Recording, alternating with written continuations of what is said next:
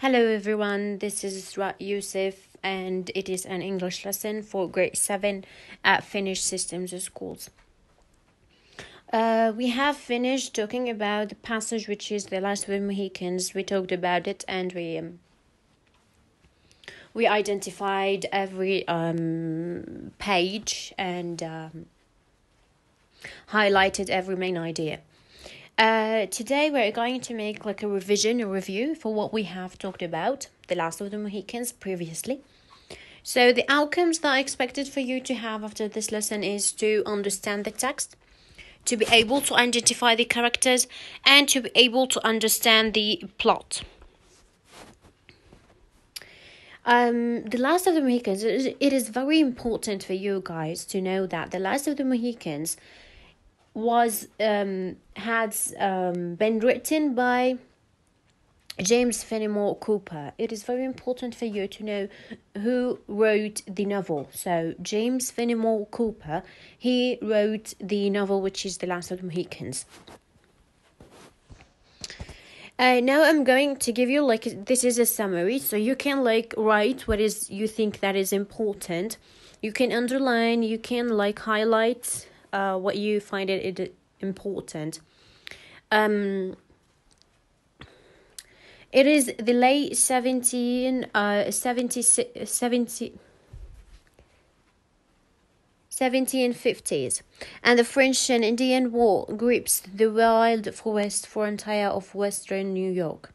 The French army is attacking Fort William Henry, a British outpost commanded by Colonel Monro. Monro's daughters, it is very important to know who's Monro's daughters. So Monro's daughters, Alice and Cora, set out from Fort Edward to visit their father, escorted through the dangerous forest by Major Duncan Howard and guided by an Indian named Magua. Soon they are joined by David Gamut, a singing master and religious follower of Calvinism. Traveling cautiously, the group encounters the white Scot, Natty Pumpo, who goes by the name Hawkeye, and his two Indian companions, Shingacook and Ankus. Indian companions, Shingacook and Ankus. Shingacook's son, the only surviving member, it is very important to know that Shingacook's son, who is Ankus, is the only surviving member of the once great Mohicans tribe. Hawkeye says that Magua Horan has betrayed the group by leading them in the wrong direction. The Mohicans attempt to capture the traitorous Horan, but he escapes. Hawkeye and the Mohicans lead the group to safety in a cave near a waterfall, but Horan, allies of Magua, attack early the next morning. Hawkeye and the Mohicans escape down the river, but Horan's capture Alice, Cora, Howard, and Gamut. Magua celebrates the kidnapping when Howard tries to convert Magua to the English side. The Horan reveals that he seeks revenge on Monro for past humiliation and proposes to free Alice if Cora will marry him. Cora has a romantic feeling for Ankus. It is very important to know that Cora has a romantic feelings for Ankus. However, angrily refuses Magua. Suddenly, Hawkeye and the Mohicans burst into the scene, rescuing the captives and killing every Horan but Magua, who escapes. After a harrowing journey embedded by Indian attacks, the group reaches Fort William Henry, the English stronghold. They sneak through the French army, besieging the fort, and once inside, Cora and Alice reunite with their father. A few days later, the French forces call for a truce. Monro learns that he will receive no reinforcement for the fort and will have to surrender. He reveals to Howard that Cora's mother was part Negro, which explains her dark complexion and raven hair. Monro accuses Howard of racism because he prefers to marry blonde Alice over dark Cora, but Howard denies the charge. During the withdrawal of the English troops from Fort Henry, the Indian allies of the French indulge their bloodlust and prey upon the vulnerable retreating soldiers. In the chaos of slaughter, Magua manages to recapture Cora, Alice, and Gamut and to escape with them into the forest. 3 days later, Howard, Hawkeye, Monroe, and the Mohicans discover Magua's trail and begin to pursue the villain. Gamut reappears and explains that Magua has separated his captives, confining Alice to a Howard camp and sending Cora to a Delaware camp, using deception and a variety of disguises. The group manages to rescue Alice from the Howans, at which point Howard confesses his romantic interest in her. So Howard confesses his romantic interest into Alice. At the Delaware village, Magua convinces the tribe that Hawkeye and his companions are their racist enemies.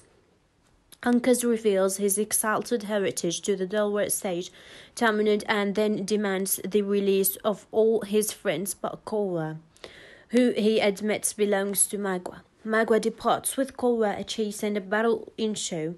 Magua and his Horans suffer painful defeat, but a rogue Horan kills Cora. Uncas begins to attack the Horan who killed Cora, but Magua stabs Uncas in the back.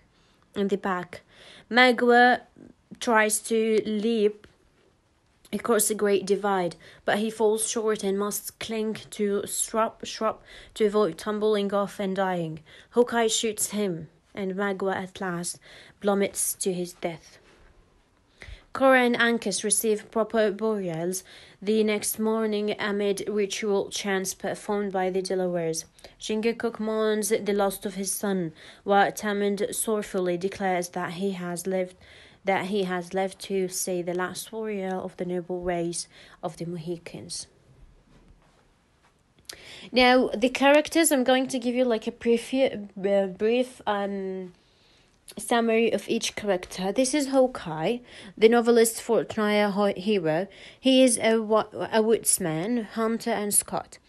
Hawkeye is the hero's adapted name. His real name is Natty Pumple, a famous Mark's name. Hawkeye carries a full name, Killdeer, and has earned the Fortnite nickname La Longue Carapine, or the Long Refill. Hawkeye moves more comfortably in the forest than the civilization. His closest bonds are the Indians, particularly Chingachgook and Uncas, but he frequently asserts that he has no Indian blood. As a culture hybrid, a character who mixes elements of different cultures, Hawkeye provides a link between Indians and whites. Magua is the novel's villain. He is a cunning horror named Leonardo Subtle, or Subtle Fox. Once a chief among his people, Magua was driven from his tribe for drunkenness, because the English colonel Monroe enforced this humiliating punishment. Magua possesses a burning desire for retaliation against him. Major Duncan Howard, a young American colonist from the South who has risen to the rank of major in the English army. Courageous, well-meaning, and noble, Howard often finds himself out of place in the forest. Deterred by his lack of knowledge about the Fortnite and Indian relations, Howard's unfamiliarity with the land sometimes creates a problem for Hawkeye, the dexterous woodsman and leader. Uncas, Chingachgook's son. He is the youngest and last member of the Indian tribe known as the Mohicans, a noble, proud, self-possessed young man. Uncas falls in love with Cora Monroe and suffers tragic consequences for desiring a forbidden interracial coupling. Noble uncles reward the evil Magua's desire to marry Cora. Uncas also functions as Hawkeye's adopted brother and learns about leadership from Hawkeye.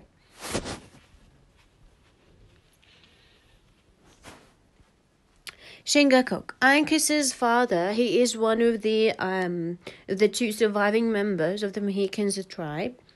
An older friend of Hawkeye, Chingachgook is also known as the Grass Serpent, the Great Snake, because of his crafty intelligence. David Gamut, a young Calvinist attempting to carry Christianity to the Fortnite through the power of his song. Ridiculously out of place in wilderness, Gamut is the subject of Hawkeye's frequent mockery. Gamut matures into Hawkeye's helpful ally, frequently supplying him with important information. Cora Munro. Colonel Munro's eldest daughter, a Solomon girl with a noble bearing. Cora's dark complexion derives from her mother's Negro background. Cora attracts the love of the Mohican warrior, Uncas, and seems to return his feelings cautiously. She suffers the tragic fate of this sentimental heroine. Alice Munro, Colonel Munro's younger daughter by his Scottish second wife and Cora's half-sister. Girlish and young, she tends to faint in stressful moments. Alice and Howard love each other. Alice's blonde hair, fair skin, and weakness make her a conventional counterpart to the racially mixed and fairy Cora. Colonel Munro, the commander of the British forces at Fort William Henry and father of Cora and Alice. As a young man, Munro travelled to the West Indies, where he married a woman of Negro descent, Cora's mother. When Munro's first wife died, he returned to Scotland and married his childhood sweetheart, who later gave birth to Alice. Although Munro is a massive, powerful man, circumstances and the war eventually leave him withdrawn and ineffectual. General Montcalm, Marcus Louis Joseph de Saint-Véran, known as Montcalm, is the commander of the French forces fighting against England. So it is a war between French and England. You should know that it is a war between French and England. During the French and Indian War, he enlists the aid and knowledge of Indian tribes to help his French forces navigate the unfamiliar forest compact setting. After capturing Fort William Henry, though, he is powerless to prevent the Indians' massacre of the English troops. Tamenund, which is an ancient wizened river to the Indian sage who has outlived 3 generations of warriors. The lesson has ended. I really hope that you have enjoyed it. This is actually the end of our curriculum. Next week is going to be a revision for your final exams. So this is actually a summary of the last of the Mohicans. You should know the summary, you should know the characters and so on. Don't forget to do your homeworks. I'm waiting for your homeworks so that I can receive them and check them. Stay safe. This is your teacher, Isra Yusuf. Bye-bye.